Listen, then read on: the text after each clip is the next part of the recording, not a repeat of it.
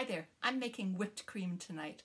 Homemade whipped cream with my Pampered Chef whipped cream maker. It is so fast and simple. Literally, after you put the ingredients in, it's 30 seconds to homemade fresh whipped cream where you control all the ingredients. It's not filled with all those chemicals from store-bought whipped creams or shaker canned creams.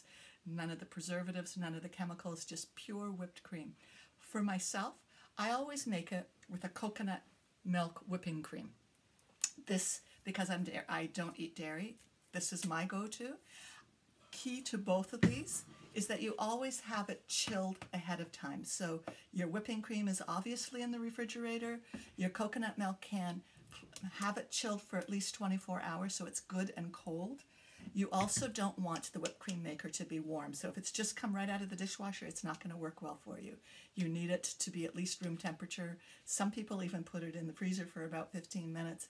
I don't do that. I don't find that necessary, but you do want the ingredients to be chilled. Because most of you eat dairy, I'm going to show you how quick and simple it is to make it with the heavy whipping cream.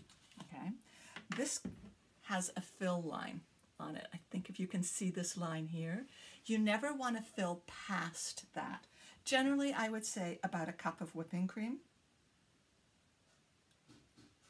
And there we go. A cup of that. Then the Pampered Chef recipe says 1 tablespoon of powdered confectioner's sugar. I find that much too sweet, and actually with the coconut whipping cream I don't add sweetener at all. But for this sake, just so you can see, I will add 2 teaspoons, and I have tasted it with that. I can't eat it, but I've tasted it, and to me I don't want a sweet cream. So that works out perfectly. The reason you want to go with confectioner sugar, you know, the icing sugar, what you make your frosting with, is it has a little bit of cornstarch in it. And I think that helps stabilize the whipping cream. The next thing you want to add, or really, you can add whatever you want, but I like adding about a half a teaspoon of vanilla because I really like the flavor of a vanilla whipped cream. At this point, you know, you really can control and make this whipped cream anything that you want. So you could have cinnamon in here if you wanted a cinnamon whipped cream.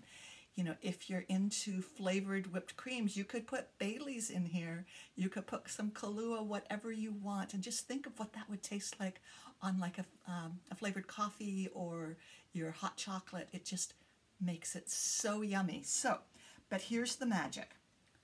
Okay, ingredients are in. That's all that goes in here, nothing else. I put this in, and I make sure that the lid is secure, okay? Simple. Then I'm just going to press up and down, and I'm going to do this for about 30 seconds. The longer I go, the thicker it's going to get in there, so the more resistance I feel. But this also works for making the most fluffy scrambled eggs. You know, it's just fantastic. Okay, I'm feeling that resistance. Let's take a look. I know it's going to need a little more, but I just want to show you what stage we're at. Anytime you open this up, make sure the plunger is up, because if you open it with the plunger down, the whipped cream will go everywhere. But here, let's take a look. Okay, this is kind of a runny whipped cream, but it is whipping. You can tell it's whipping. I'm going to put that back on and keep plunging. Like I said, you can have as stiff a peaks as you want, but if you overdo this, you're going to get closer to butter than you are whipped cream.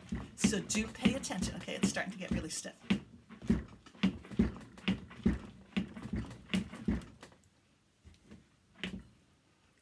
You'll feel it when it's starting to feel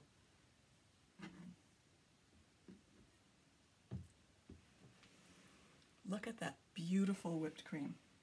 I'm going to try something here. Whipped cream. Isn't that beautiful? So, I mean, literally, that did not take long at all. I'm going to serve it right alongside these blueberries for my non-dairy free folks. Now think about if you were serving this just as a dessert. Think about just sprinkling the tiniest bit of cinnamon over top of that. Or you could try like some finely snipped mint leaves or something like that. And you have such a beautiful, beautiful dessert that is simple, fresh, perfect for the summer, and so quick and easy to do. So if you always keep some whipping cream in that fridge, you need a dessert, there you have it.